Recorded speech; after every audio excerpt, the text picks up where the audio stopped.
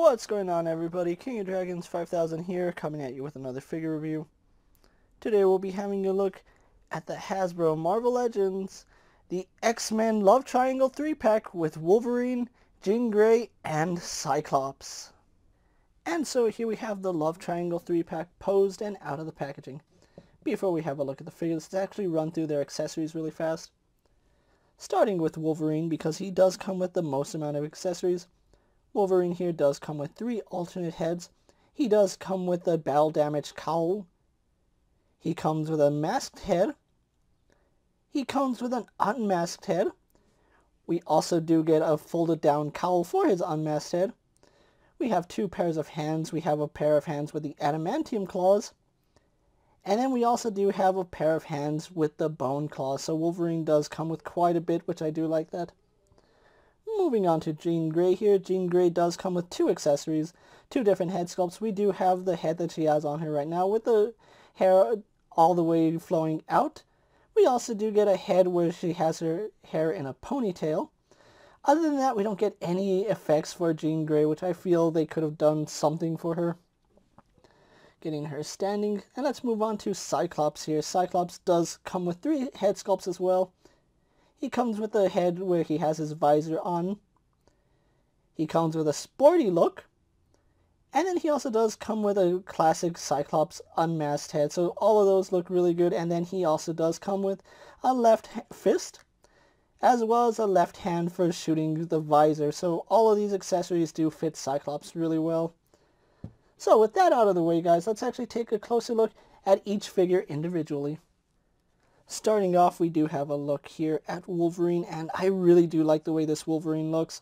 Essentially, what we have here is the same Wolverine figure that we got with the Apocalypse Build-A-Figure wave, but we do get more accessories now. Looking at the head, I do have him with a battle damage cowl, and you can see it looks really, really awesome. You can see some battle damage right here, some nicks and dings in the cowl. It's all scratched up. We have his hair poking through, and he looks like he's just having an overall bad day.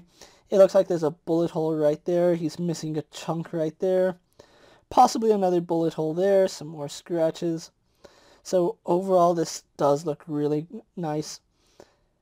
So the head sculpt is really amazing, and I am glad that they included it. Having a look at his costume, I really do love the yellow that they went with. Now, I do love the Apocalypse Wave Wolverine, but this yellow is fantastic. This is the yellow that they should have gone with instead of that orange yellow that they did.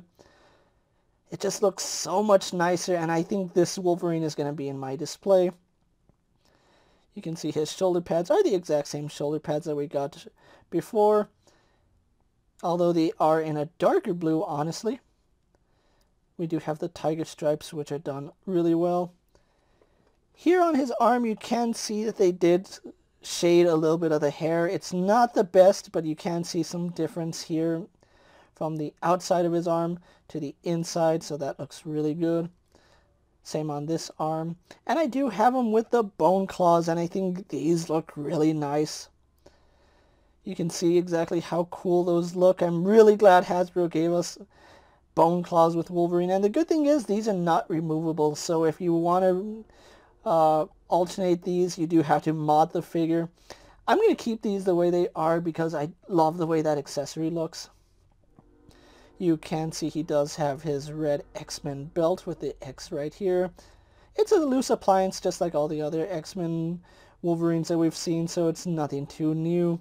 We do have his blue trunks and of course his yellow tights going all the way down to his iconic Wolverine-esque boots with the fins going off to the side.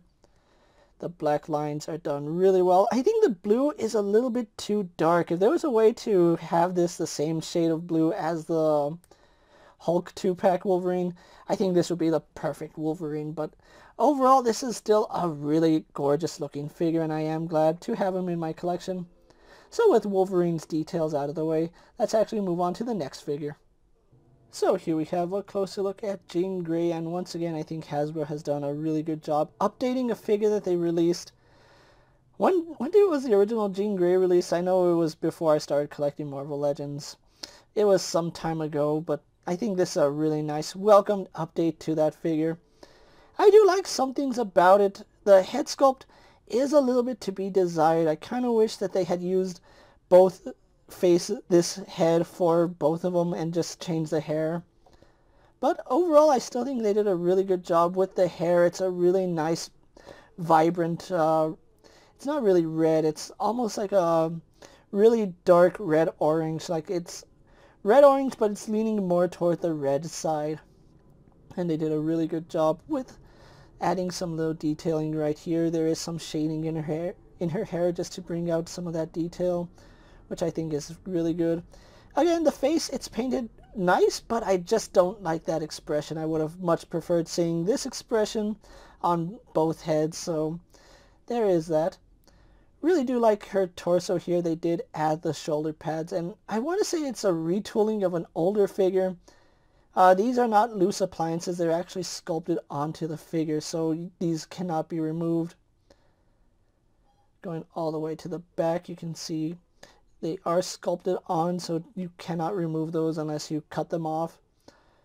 One thing I do want to point out is you can see a difference in color from the painted orange to the molded plastic, so there is that.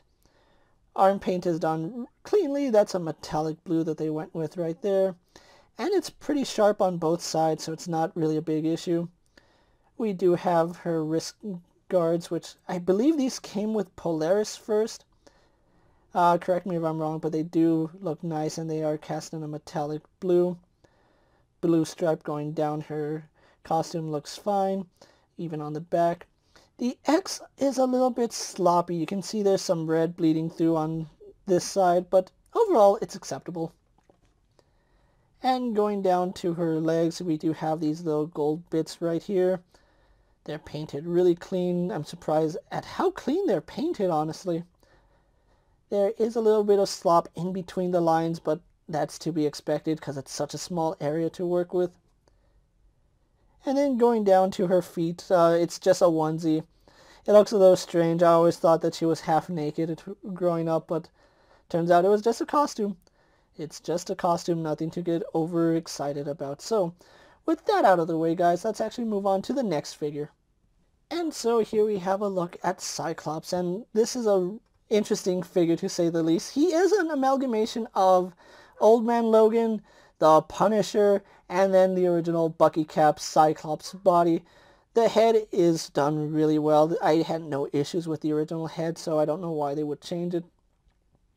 If anything, I think he should just come with an extra head where we could attach a laser beam to his eyes. I think that would probably have been the best thing. Really loving how vibrant those yellows are, and the contrast against the blue looks really good. Hair doesn't have as much detailing as the original figure, but that's perfectly okay. It's a completely different figure, so I can see why they made some differences in it. Besides the obvious difference, we do have a jacket. Now, this jacket was seen on the Old Man Logan, and they repurposed it wonderfully for this Cyclops. You can see it has some nice wash effect in it. The fur right here is painted. So overall, they did a good job just making this look like a worn jacket. The red X-Men logos right here. It's a little sloppy. You can see different layers of red on that side. This side, not so much. That side, it looks a little odd because we have more red paint in certain areas. I don't know what's going on there. We do have a very bright yellow for his costume. Now, that's the yellow that was seen in the original Jim Lee artwork. It does look really nice, but because the blues are different, you can't just part swap this Cyclops with the Warlock Wave Cyclops. Really do love this belt. I might find a way to get this belt off and put it on the other Cyclops. But one thing I do notice is that all his loose appendages, like his belts and these straps and the boot straps, they're all made of a rubbery material. The original one had a more rigid plastic, so I don't know why these are the way they are now. That's not a bad thing. It does make it a little bit easier to move them around and to put them in place, but I don't think it's as secure of a hold as the other one. They are done really nicely. You can see the X right there and there. Oh, the black is missing at the bottom there. I didn't even notice that. Good thing it's going to be covered up by the jacket. The X on the belt is done really well. So overall, they did a really good job with this Cyclops. They repurposed all the original Cyclops parts and gave us this figure. And I'm not really complaining. Cyclops is my favorite X-Men, so having another Cyclops with a different costume is never a bad thing. So with that out of the way, guys, let's actually get imposed with other figures you may have in your collection. And so here we have Wolverine posed next to a Marvel Legends Cyclops and a DC Multiverse Superman. Here we have Wolverine posed next to a WWE Elite Scale figure and a Mezco 1/12 Collective Popeye the Sailor Man. And finally, here we have Wolverine posed next to a Lightning Collection White Ranger and a Star Wars Black Series Mandalorian. And for a final comparison, here we do have the 3-pack Wolverine posed next to the Apocalypse Wave Wolverine. Here we have Jean Grey posed next to a Marvel Legends Cyclops and a DC Multiverse Superman. Here we have Jean Grey posed next to a WWE Elite Scale figure and a Mezco 1/12 Collective Popeye the Sailor Man. Here we have Jean Grey posed next to a Lightning Collection White Ranger and a Star Wars Black Series Mandalorian. And finally, here we have Jean Grey posed next to the Toys R Us exclusive Dark Phoenix. Here we have Cyclops posed next to a Marvel Legends Cyclops and a DC Multiverse Superman. Here we have Cyclops posed next to a WWE Elite Scale figure and a Mezco 1/12 Collective Popeye the Sailor Man.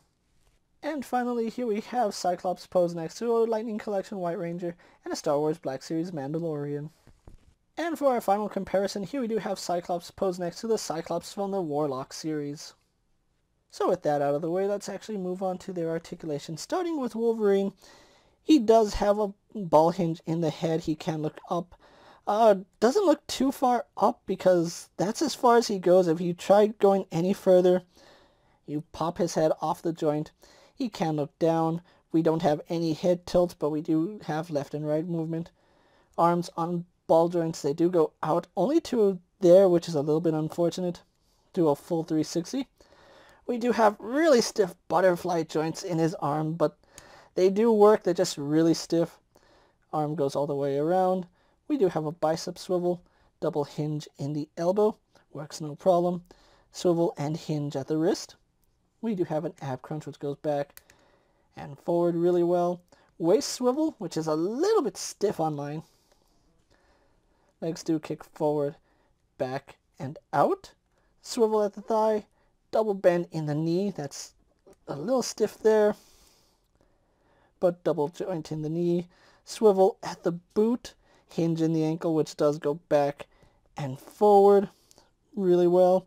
And then we have forward-facing pin for rocker ankle. So, moving him off to the side, we'll move Cyclops off to the side as well. Jean Grey does have a ball joint in the head, and it's a really generous ball joint. You can see it does tilt, goes up and down. We do have a hinge in the neck, which she can bury her head into her chest. Doesn't go all the way back because of her hair, which is unfortunate. Does turn left and right, and we do get enough clearance to move her head. Arms do go out to the side, about that far. They do go all the way around, but they will kick out to the side because of her shoulder pads. We have a single hinge in the elbow, which does swivel, rotation, and hinge at the wrist. No issue there. We have a ball joint in the torso, which works really nicely. Does rotate as well. Legs do kick forward and back. Go out. Disappointing, but that's to be expected. Swivel at the thigh. Double bend in the knee. Goes up pretty far. She does have a hinge in the ankle, and that's really stiff. I'm really scared I'm going to break it because that hinge is really tight. And then forward-facing pin for rocker ankle. Moving on to Cyclops, we do have a ball joint in the head, which he does look up the best out of the entire set. Does bury his head into his chin. No pivot, but we do have swivel at the neck. We do go all the way around on his arm. Goes out to about that far. Rotation at the bicep. Single hinge in the elbow. Swivel and hinge at the wrist. And before I forget, he does swivel at the elbow as well. We do have an ab crunch, which goes forward to about there. Goes back, pretty hindered because of all the kibble on him. Swivel at the waist. Legs do kick forward and back. They go out to about that far. Swivel at the thigh. We have double bend in the knee. Swivel at the boot. hinge in the ankle goes back and forward, and then forward facing pin for rocker ankle. So overall, really good articulation on these three, and I'm really glad I have them. So what we're going to do now is take a little break, get them posed for my final thoughts, and then we'll wrap up this review. And so here we have the Marvel Legends Love Triangle 3-pack posed for my final thoughts. Overall, this is a really interesting set. I'm really surprised at how much each figure got, although I think out of the entire set, Jean Grey is probably the weakest one, and I'm not just saying that because, I don't know, there's something about the figure that I think they could have done more with, either with accessories or the head sculpts could have been better. In my honest opinion, Jean Grey, even though I have been looking forward to her, I still think she is the weakest of the set. Not taking away from the figure, I just feel like out of this set, they could have added more to make Jean Grey more worth it. However, I still think this set is a really nice pickup, especially if you're an X-Men fan. And seeing as how this is the only way to get this Jean Grey at the moment, you're going to need to have this in your collection if you want to complete the gym lead team. Now, I was lucky enough to get my Love Triangle 3-pack from Big Bad Toy Store, so at the time I'm filming this set is available on Big Bad Toy Store, but also check your local GameStop and comic book stores, because I do know they will be either getting these in now or soon, probably after the holidays, but this is still a really nice set to have if you're an X-Men fan like myself. So if you haven't already done so, track down a Love Triangle 3-pack and add it to your collection. With that being said, guys, I'm KingofDragons 5000. Don't forget to like this video, leave a comment, subscribe to my channel, go check out all my other action figure reviews as well as all my other X-Men videos. Hopefully you find them informative. As always, if there's a figure you would like to see me review, let me know down in the comments, and if it fits in my collection, I'll definitely have a look at it. While you're at it, check out my Instagram account for new and exciting action figure photos, and as always, ring that bell to be notified every time I upload a video. Until next time, guys, I'll see you later. Take care, everyone.